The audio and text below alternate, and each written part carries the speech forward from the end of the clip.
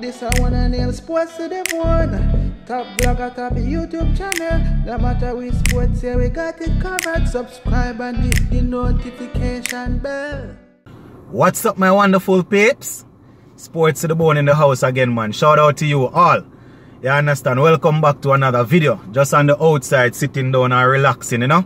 Just have two stories that I want to share with you guys. Alright, so I don't know how many persons were taking a look at the IPL game that was played earlier today between the Mumbai Indians and the Rajasthan Royals. But I must say that Kieron Pollard and the Mumbai Indians, they really did Evin Lewis and the Rajasthan Royals dirty. They totally took them apart, my viewers and subscribers. You understand? I have all the numbers, all the figures that would have gone down in that game to share with you. And also in this video, I'm going to be giving you a little slideshow at the end part of the video where, you know, we see some of the West Indies players and officials on the move. Seems as if they are in the airport. You know, they are, you know, seems as if they are in transit to over there in the UAE. You understand? We know that the players that are in the IPL, they are already there, so they will meet up with them. So it would appear as if these players are now en route there. So I will show you a couple of pictures further down. But yeah, man, let us take a look at what really happened in that IPL game earlier today. So it was the Rajasthan Royals that batted first. You understand? And once again, our dear beloved Evin Lewis, he was able to top score for his team. But even though he top scored, my viewers and subscribers, it wasn't anything much, because his team really did manage to put anything much on the board. His top score was just around about, it was in the 20s. I think he got about 24. You understand? So you really see that the Rajasthan Royals really didn't do much today. They got bowled out for 90 actually. I think it was about 90 for 9. Yeah, man, after well, they didn't get bowled out. They were restricted to 90 for 9 of their 20 overs. You understand? Lewis, he got 24 of 19 deliveries. So, you know, even though he got off to a good little start, you know, when he was dismissed, everything just came tumbling down. You understand? And nobody else really did anything.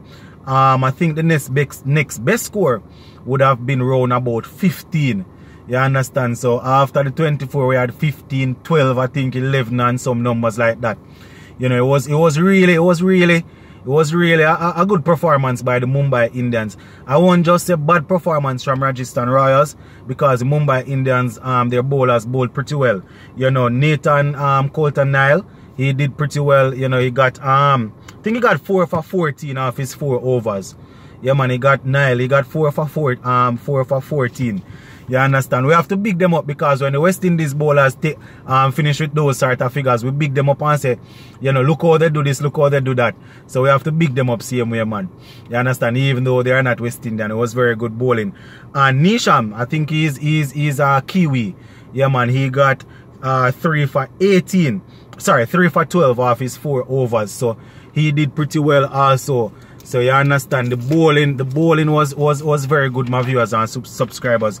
Usually it is Joshua Bumrah that it would be the destroyer, but you know, these two guys combined and they were able to take Rajasthan Royals apart, my viewers and subscribers. So, you know, I just one of them things there. You know, the good thing, well, I wouldn't even want to say the good thing is that Evin Lewis was able to get some runs, because, you know, his team still ended up losing, and 24 is not a whole lot of runs. You understand? And you know, as we say every day, you know, almost every day we cover the IPL, so we are saying that we need the West Indies players to really step up and to do some work in the IPL so they can carry the good form over into the World Cup. You understand?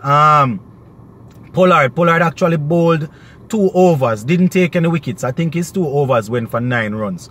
You understand? And in chasing it down, the Mumbai Indians, they only lost about 2 wickets.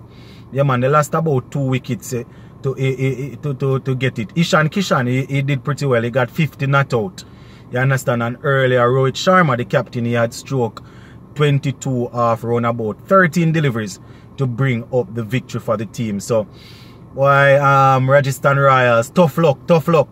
You know, as we say, our opener is on that side now, so we really want them to do well. But tough luck unto them, you know, tough luck to them. I just one of them thing there.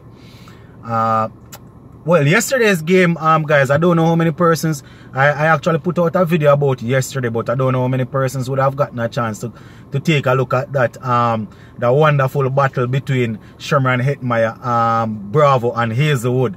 Yeah, man, Hetmeyer really did some work yesterday, so couple of our players performing in the last past couple of hours. Alright, my viewers and subscribers, so moving on to the next story. As you can see, we have transitioned from the video, from the actual face video to the photo slide, right? Where you will take a look at a couple of our West Indies players.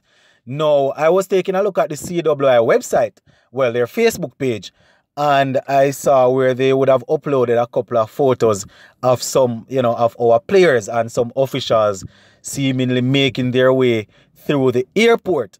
I didn't hear anything, any official announcement saying that the squad, well, you know, most of the players that are not in the IPL should be arriving in the UAE by such and such a time. I didn't hear any of that. So I'm assuming that, you know, that is what is going on, because about 2 days ago I saw where the South Africa squad, they were moving, and, you know, seems as if they were actually on their way to the UAE. So wouldn't be surprised if that is what is happening here. It's a possibility that maybe by later on or tomorrow we might hear confirmation that, you know, the team is on the move. But yeah, man, based on the photos that I'm seeing here, guys, we were able to identify Rastan Chase. He's there with them.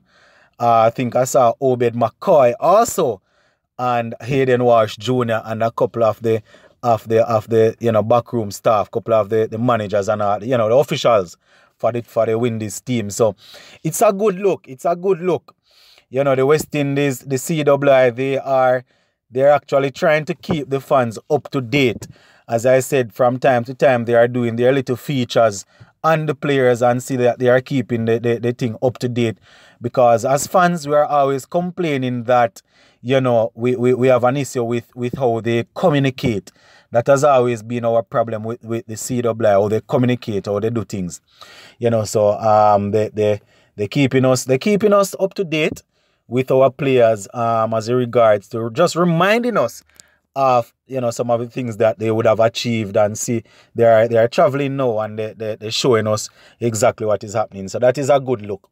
So we are hoping that everybody will reach in safely, and the players that are actually in the IPL still, you know, we are hoping that everybody will finish up healthy and will join in with the team, and everybody will be on one accord, in the sense that nobody will be, you know, we'll catch the big C. I know what I'm talking about when I say catch the big C, is in. So we're hoping that everybody will come together. We see Christopher Henry Gale, he took his break and saying that he's getting himself refreshed. So, you know, he's already out of the IPL. So the likes of Pollard, Russell, you know, Hetmeyer, Poor and Allen, you know, all of these guys, Jason Holder, Bravo, you know, these guys are there to be added to the team. And once they are added, then, you know, I guess we'll be able to do a couple of you know, little squad match. Well, even if it's not squad match, you know, some training. You understand, some good intense training in that sort of conditions. The guys that are actually traveling there for the first, or even if they're not traveling there for the first, but if they are going to be involved in, you know, competitive cricket at that level, you know, it's good for them to go in and get themselves acclimatized and sort of, you know, just stroke 2 ball around, bowl 2 ball, catch 2 ball, and sort of soak in the atmosphere, you know, and see what the whole place have to offer. You understand? Especially somebody like a Hayden Walsh Jr., who, if he's in the final 11, will be expected to do some work with his leg spin. You know, it's good for him to go in and get some ball, even if it's not on the pitches that we will be playing. But, you know, you expect that going to be of similar conditions. So, you know, it's good. It's good. It's a good look, my viewers and subscribers. And, you know, as I said, I was just going through and saw the pictures and decided that I'm going to share with you guys. But I'm going to leave this one right here for now. Zin, sports to the bone. Keeping you informed. Please remember to like, share, leave us a comment. If you have not yet subscribed, my wonderful peeps, just go right ahead and subscribe to the channel. I'm out.